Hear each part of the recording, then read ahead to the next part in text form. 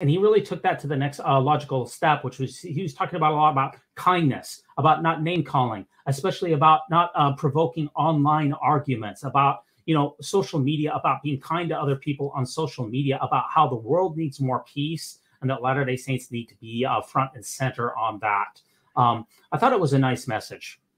Yeah, and I think it's an important one right now, because when he talks about social media and how we're very polarized politically, within the church,